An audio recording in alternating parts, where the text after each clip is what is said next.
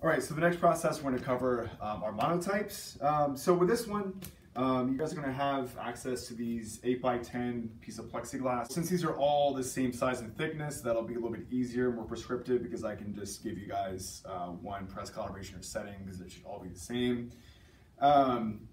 So as I said in the introduction, with the monotypes, essentially you're making a one-off print. Okay, so we're using, in this case, the same Speedball super graphic black ink. You can work these either additively or subtractively, some combination thereof. So with these, experimentation is really going to be important.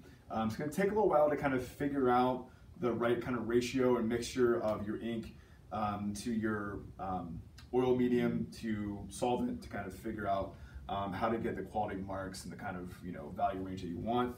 So be prepared to try and fail. Because as I said, it's going to take a little while to kind of figure out that right kind of mix or ratio to get the results you want out of it. So as I said, work additive, subtractive, some combination thereof. And that really is just going to depend also on the nature of the image you're trying to make. So with this, obviously you can work more representationally, more illustratively. You can also work more abstractly, or kind of more non-objective kind of vein. So because this is plexiglass and it's clear, this gives us the ability to position an image underneath the plexiglass and actually use that as a reference. So just bear in mind, if you're going to do that, you need to make sure that your reference image is flipped or reversed. Okay. So a couple ways to do that. One, the most kind of quick, direct way would just be to, if you're drawing these out initially, if you're sketching them out, make sure they're drawn to scale. And then basically on tracing paper, draw it out, flip the tracing paper over, and that way it's flipped, reversed for you. And then placing that underneath the plexiglass, taping it down to secure it in place. Or if you're using photo references, or if you're also using something that you've drawn digitally or something you've scanned in, then you could print it out. Just make sure that you, in Photoshop, flip it, right? So mirror it, and then print it out. So I just have this little demo image of the Crypt Keeper I'm using for this. So I sized it to 5x7, which is my paper size. So as I said earlier, you don't have to have a border with these. If you want them to be bleed prints, that's totally fine. You can do that. It does make it a little bit trickier to properly register or align your paper to your image without having a border, but it doesn't have to have one. That's entirely up to you. If you want to have a border, that's fine as well. So I just printed out my image. Again, I flipped it, reversed it, and just taped it underneath my plexiglass plate. So this is actually the part that I'm working on. Just have my image underneath it as a reference. And also, if it's taped kind of like in this hinge, then I can actually flip my plate up and kind of check on my progress as I'm going to see how dark my values are getting, or light. One other thing you could do as well, you can kind of see some remnants of that here. If you did have a smaller image, or if you wanted to be able to better position your paper, you could just measure out and make a mark with a Sharpie on the reverse side of this to be able to help actually place your paper down on top of this. Okay, so got the plexiglass. This is actually a quick little practice warm-up I did of the same image, just a little bit, just wasn't cropped as much. Just kind of, get it back into it, get the feel for it. And that was all done additively. So I've got a variety of brushes here, and I have brushes in the shop you guys can use. They're just on that back table where we keep all of the inks and modifiers. So got a variety of brushes. As I said, we're using the same ink we've been using. So this is the Speedball Super Graphic Black. So we're using that same ink. A couple other things that I have here. So we have in this container, which is, it's marked, and there's a larger container of that on the back table. But this is, it's called Galkid. So it is an oil painting medium made by Gamblin. And so that's going to do two things that will really help us out. So one, it has a drying agent, so it'll make this dry faster, which is ultimately beneficial. It's going to reduce your working time a little bit. But ultimately, that's going to be advantageous because since you guys are printing on both the fronts and backs of your paper, expediting that drawing process can be helpful. It's also going to extend your pigment a little bit, so it's going to make it easier to control, and it's going to be easier to kind of brush on, give you better viscosity. So I put just a little bit of that Galkid out on my table. I've got my ink here, and then in this container I'm going to put a little bit of mineral spirits into that container. So I've got some solvent. So I can use that solvent to dilute my ink as well.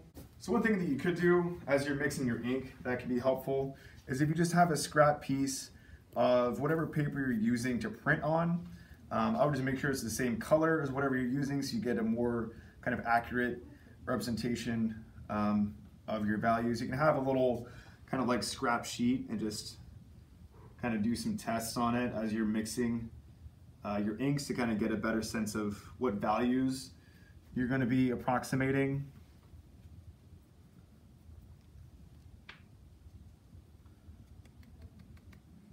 So obviously the more solvent we add to it, the lighter it gets. So the problem if you're using a lot of solvent is that it's going to evaporate really quickly. So what I would generally suggest doing is kind of working from dark to light. Also generally, if you have an image like this, where actually there's a background here as well, working from the back to the front. So back to front, dark to light, kind of working from general to specific. So the more diluted your pigment gets, as I said, it's going to dry faster, it's going to evaporate faster. So you kind of want to hold off and do that stuff closer to the end. So I'm going to start out by just kind of blocking out some of these big shapes. So this is something where it's going to require just a little bit of experimentation, a little bit of just working with material to get the consistency that you're after. You don't want to oversaturate it, overload it with the Galkid, because then that will start to cause the pigment to separate. So if you are using too high a ratio of the Galkid to your pigment, your ink, it's going to have a tendency to kind of run and bloom, and you're not going to actually get a lot of control. So it just takes a little bit of experimentation to kind of get that balance and figure out how much or what the correct ratio or desired ratio of your pigment to the Galkid should be.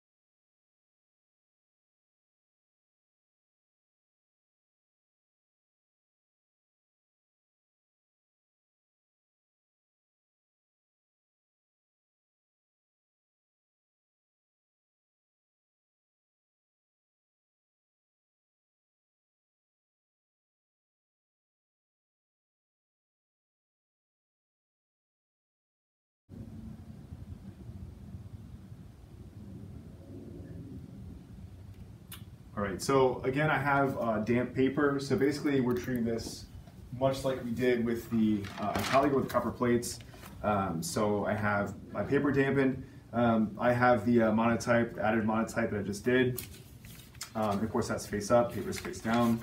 So we'll do some newsprint and backing like we would ordinarily. I typically run these at about 17/4.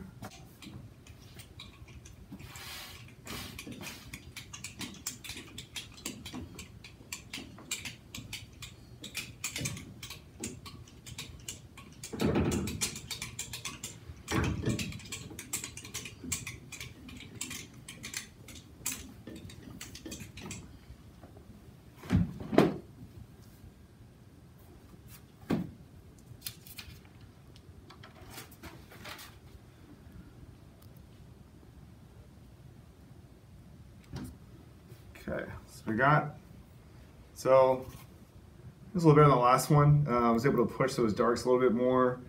So yeah, I've got a nice range of values, some nice marks. So we get some nice darks. Would have been nice to see, you know, some more like mid-tones in some of these areas, a little bit of washed out here. But overall looks pretty good. So one thing to keep in mind is eventually you'll be printing on the reverse side of this. So this is a book. You have 24 pages of 24 images of content, which will actually be 12 physical pages. So 12 physical pages printed both front and back. So that'd be 24 images. So 12 pages front and back. So you kind of want to just go through and print all your fronts first. And then by the time you get through those, you can start printing on the reverse side of them. So when you're done with this, we just clean it off with mineral spirits, paper towel. It is possible to, you know, pull like a ghost print off this. It can be really light, but you can get something out of it if you wanted to experiment with that. But so yeah, so that's one of our monotypes. So that's using the additive process. So just, you know, our printing ink, modified with a little bit of Galkid and some mineral spirits to kind of thin it out and make some washes. You do have to be careful with how you're modifying the ink. So if you're using too much Galkid and too much mineral spirits, it can cause the ink to bleed more. Also, especially if you're using a lot of mineral spirits, it can have more of a tendency to bleed through the back, which I don't see too much of happening right now, maybe a little bit up here. But if you aren't careful, again, if you're mixing too high of a ratio of mineral spirits to the ink, it can bleed through the back of your paper. So you want to be aware of that. So looks pretty good. So we'll take it over to the drying rack. One thing I would suggest too on the rack is just to put down a piece of newsprint, and that way, since these are smaller pieces of paper, there's less of a likelihood of them falling through the cracks. So you just take a piece of newsprint and place your prints on that, which can then go on the rack. So that way, again, you're less likely to fall through the cracks. So that's the monotypes. So that's the second of your two options with the collagraphs and the monotypes. So both of them, you know, just experiment, have fun with it, play around, and just try out different things, and you know, try to get the best results you can.